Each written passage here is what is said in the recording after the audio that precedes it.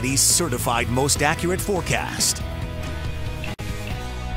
Waking up this morning with bitter cold for everybody, and some parts of town have a little bit more snow to go. Not a whole lot as far as accumulation goes, but morning flurries and light bursts of snow may coat up a little dusting here or there on the roads. Now, by late in the day, we will see a little bit of sunshine, but that's not really going to help us out much. Your feels like temperatures in the single digits most of the day. So Futurecast is showing early this morning, flurries and snow showers continue, but by about lunchtime, they're gone. And then you can see the clouds clearing out this evening. That leads to clear skies tomorrow morning and single digit lows, even though it will be a sunny day on Thursday. And man, it's going to be a cold one. 22 today with wind and flurries specifically in the morning. A light coating is possible out of any of those lake effect flurries early in the day.